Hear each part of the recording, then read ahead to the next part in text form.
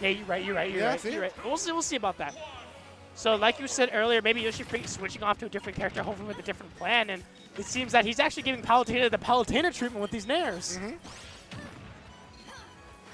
Able to get so much damage off. And Game & Watch is definitely a character that's been up for debate on where he's placed. It's kind of one of those things, right? Like when the game first came out, he had a bit of a trouble finding some level. Like, hey, Game & Watch is now low tier, right?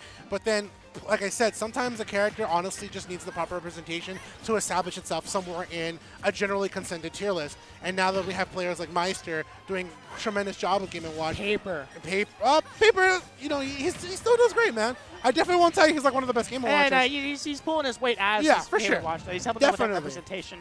And remember, Game & Watch's frame data is crazy in this game. Yep. His up B is definitely one of those things that definitely can give a lot of characters a run for their money, especially when it comes to combos and Game & Watch being able to just eject those Cito out of that situation. I do like the pressure with this back air. Kswz not going to give up because he knows at the ledge with Game & Watch's weight, that will be something to take care of. Just pressures him in the corner. It's like brutal. And he actually caught it out with a great tech from Kswz to get away from it. Whoo! A lot of techs over there right now. And remember, this is so you can get the final spot in this group. Top 48. There's still a couple other players left to fight for their spots in top 48. But hey, man, I know Kswz wants those gates to open because he's been putting a bit of work here in SoCal for sure. And here it comes. And to have it over a couple like 500 players, that's going to be something to be proud of. Oh, that's very impressive. Right? Yeah. And also a lot of things coming in right now. Aerials left and right. Needs to be careful. It seems that the shield pressure right now, and here comes the up as we talked about. And a little bit of background about Kswz too is he actually won an Arcadian back in Smash 4. Oh. So yeah, he has a little bit of experience of being, you know, one of those players to win an Arcadian in an event as well. So he's definitely just a player that we have all told, hey man, stop picking low tiers. If you want to get Ws, don't pick low tiers. Let somebody else represent the character. And for Kswz here, he's definitely putting great work with his Palutena, trying to get away from the corner here because YoshiFreak has turned things around against Kswz with his Game & Watch. And Game & Watch's up smash is a very strong tool, but actually Kswz is still alive, barely though. I'm surprised. Oh. He read it.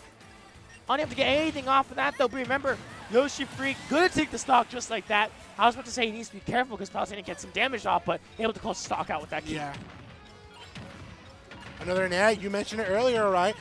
Palutena likes to be the one going for these neutral airs, but now we're seeing it coming out from Game & Watch, definitely continuing a trend of his own. Able to get something down. Needs to be super careful in this scenario. A lot of damage being stacked up left and right. Kswz having a little bit of a hard time against this Game & Watch. And remember, if he tosses out an auto reticle against that bucket, that is disaster. Exactly. That's kind of one of those things that you have to also understand in terms of mechanics, right?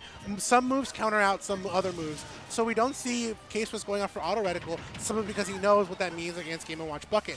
And at this point, right, why would he go for auto reticle if it means Game & Watch bucket? And that's one thing that you see some Palutena mains go for is the condition to just hold shield or to pick an out of shield option. And it seems to be the flip side. And who's being pressured into this corner? Kswz having a hard time. We're looking like Mario right now with these with the reverse up special. And here comes the Tutus, forcing him off in there. No. And then there clips him once more. YoshiFreak sends Kswz where he should belong. In the sky. I guess so. We'll see, man. I mean, I don't want to put it out for Kswz yet, but it's good stuff for YoshiFreak to be able to pick a character like Game & Watch, kind of take it over Kswz. I do like the fact that he stayed composed, right? He was going to get hit by those up airs, and he stays calm. For Kswz, I do know that he's used Chrom before, so I wonder if he's going to make that character switch to Chrom, have a little bit more of a disjoint, and way more kill power and speed overall in general. I feel like that's something that he kind of lacked against Game & Watch. But we'll see. Kswz in a little bit of thought here. And there's the Chrom. I like it. It's one of those options to be able to have against Game & Watch, right? Having that kill power, the speed, the disjoint. Those are some things that Kswz wasn't able to get down with Palutena that he might be able to do with Chrom. Yeah, and here we go. Moving on forward. Chrom can give Game & Watch a run for its money, but remember, Chrom is still vulnerable to edge guards. Exactly. And also being really trapped up there, so needs to be super careful. But as soon as we see that, Kswz. The one thing I'm liking here from Kswz is his patience. Look at that. He lands in with falling up air, finds a confirm, and gets control, and then walks away. Oh, you wouldn't. Yeah, I didn't think that would land either, but Kswz getting I like that. Out. Saves his jump. Saves his jump. He knows he's going to need that jump to make the recovery. And a great downer. The minute he comes back, what a great reversal from Kswz and a great stock taken. And that's the jab confirmed coming into play right now. Roy and Chrom have an option for that. It's a little stronger with Roy because you get the sweet spot off there, but Chrom can do it more consistently. I like that. Gets a jab, walks away. He's waiting for YoshiFreak and a charge forward smash for a bit of a threat. Yeah, and he's just step away from that one for a little bit. And here comes, not the dancing blade. People got so mad. Double-edged dance. Yeah. People got so mad. They're like, oh, why is he calling a dancing blade? I'm like, my bad. I don't know any of it. Nice, falling up into back air. I like the fact that YoshiFreak lands here and he goes for an up B. He doesn't want to get caught in another one of Chrom's combos. Back though, opportunity to go for a back air, and I like the fact that he lands down, but you gotta be careful. The armor is there. Yeah, he's armored right through. He's actually gonna stay alive, thankfully. Double-edged dance. Yep, I like that. Kswz this time he opts to use his jump early, so he can go for a high recovery. And he brought it right back into where he wanted it to be. He caught it just like that. Here comes the Nair into play, catching it out, trying to use the double-edged dance in order to get away from it, but 170%. You know, YoshiFreak needs to be careful because Kswz can follow it up with a suicide combo. Exactly. You give the character a little bit of... I respect it. I mean, at this point, Kswz kind of said, like, okay, I'm at high percent. I'm going to lose the stock, but I've done way more damage. I've done my job. Exactly. Like, I've done my job with that stock, and he's able to land to grab as well. No confirm off of that one just yet. I love the falling up air, trying to cancel something a little more damage down. But here we go. YoshiFreak fighting back with his combos of his own. Kswz being a little bit cautious here. He doesn't want to panic and probably go for directional air dodge or waste the jump and then get carried off stage. I like that little bit of patience, right? Accept the damage here, and what's going to come next to is how you retaliate.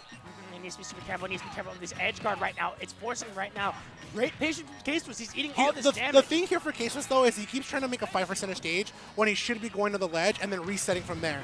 But as soon as you speak of that, he gets a little bit of percent off. 45, I should say. But it avoids the down smash, thankfully. But here comes the jab confirm into the back air. I like that, charging that forward smash, trying to see if he's going to go for directional air dodge in towards the stage. Ejecto seated to kind of get out of Chrom's range. There's a dash attack, and Kswz uses the directional air dodge to try to move towards the ledge here, but quickly YoshiFreak has turned things around. Yeah, this is definitely not impossible coming into play right now. We're seeing right now a lot of damage coming in. Oh, he had the opportunity here. I feel like Kswz is kind of fumbling the ball here, and he's not getting used to Game & Watch. Full jab, and YoshiFreak has turned things around from a reverse one stock. He has to use that up B. He's going for the down smash. smash. I respect it because at this point, Game & Watch might have tried to make a play after the down smash. Oh, no. Oh, no. He's good. No, he's but not at all. Unfortunately, the back air will be the one thing that Kswz was not able to contend, and that'll take it. YoshiFreak takes it over Kswz with a 2-0, and Kswz started off with a dominant fashion. Yeah, did so well. It was just in favor of Kswz, but YoshiFreak quickly able to adapt in that situation, and he'll be moving on to top 48. Yeah. Still great show from Kswz. I wish I could have seen him in top 48. Definitely one of those players I kind of watched grown. But hey, man, all good things must come to a close.